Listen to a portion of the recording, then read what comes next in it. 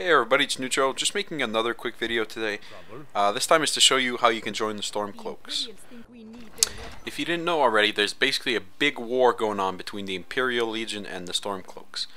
You'll have to choose between one or the other, because once you choose one side, the other side will hate you.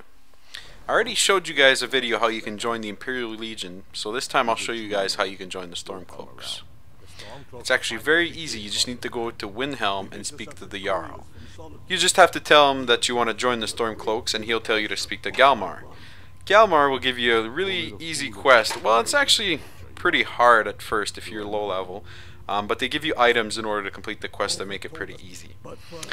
You'll basically have to go retrieve an Ice Wraith Essence all the way up north. It's a pretty far walk, and it'll take you a little while to get there. I'll show you guys exactly where it is on the map.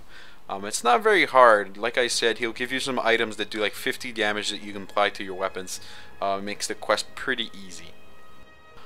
Once you've killed the Ice Wraith, you just simply need to loot its body and then return to Galmar. It's a very straightforward quest. It's not very hard. Once you're there, there's also the Serpent Stone, which is one of the stones you can activate for passive bonuses.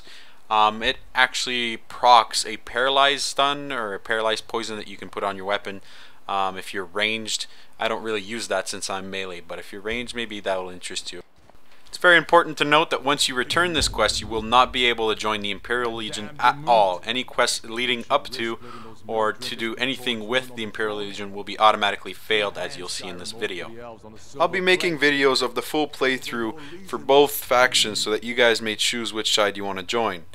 As always, if the video helped you guys out, please subscribe. And if you guys have any questions, please feel free to post them in the comment section below. We'll try to answer them to the best we can.